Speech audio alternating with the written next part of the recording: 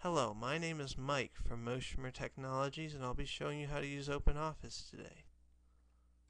First, we're going to look at a couple of different ways you can open OpenOffice. You see this icon right here? Right-click on it. It has a menu which allows you to choose which application you would like to run. We're going to choose Text Document. I'm now going to type a few things to show you how similar Microsoft Word is to OpenOffice Writer.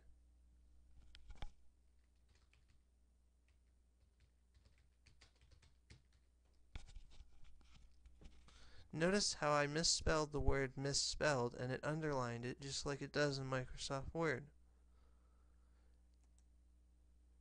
Right-click on it to allow you to select the correctly spelled word, and it will change it for you, just like Microsoft Word. I'm now going to show you another way that you can open OpenOffice from your desktop using the icon that you chose during installation. If you did not choose to install a desktop icon, you do not have to open it this way. If you open off the desktop, you'll see this menu. It has all the applications that you can access from this menu, as well as from this menu. I'm going to select Presentation or OpenOffice Impress. Just like PowerPoint, I can select Templates.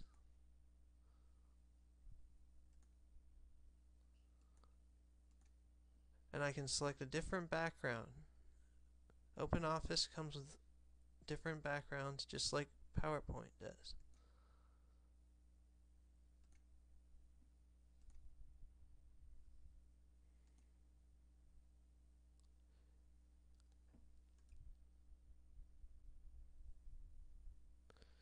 And as you can see, it is very similar to PowerPoint. The only thing that's different is if you try to install plugins that are made for PowerPoint, they will not work on OpenOffice.org Impress. But most people do not need to do this. I'm going to discard this. I'm now going to show you OpenOffice.org's database application, or OpenOffice.org Base. You can access it by clicking Database or Start menu, OpenOffice.org, and OpenOffice.org Base. I'm going to create a new database so that you can see a little bit about what this application does. This application is basically like Microsoft Access. It allows you to create a comprehensive database application to manage money, names, phone book, etc.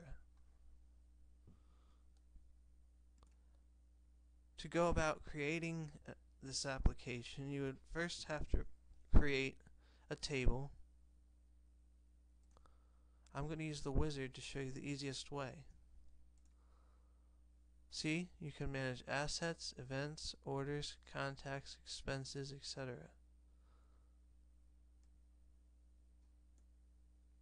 You can use this wizard to choose business or personal, meaning business category, which contains things for business use, or personal, like expenses.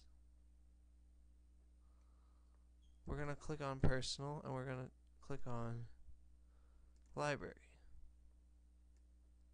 Now we're going to create a miniature library database, which we would do by selecting all of these and inserting them into our table.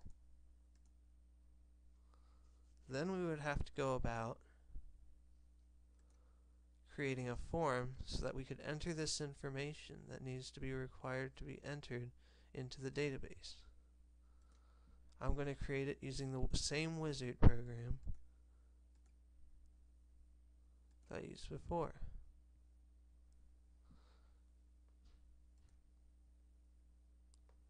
I'm not going to go too detailed with this application because it would take a long time to teach.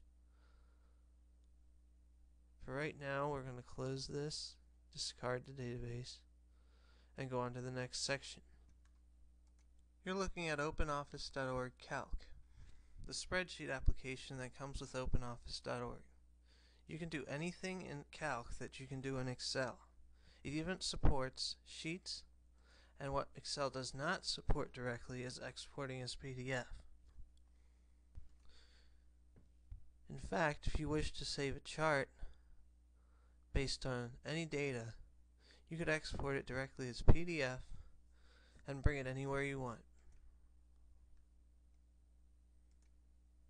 We're going to discard this.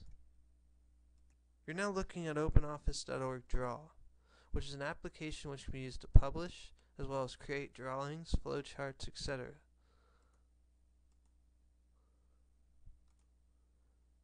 When you're done, you can save it as an open document or create a PDF. For more advanced publishing applications, check out Scribus, available at sourceforge.net. Scribus is a publishing application which is available as open source and allows more direct PDF output. Now we're going to look at the formula program, OpenOffice.org Math. Pretty much is a graphic calculator. As you can see, it has all the formulas that are pre-set up for you.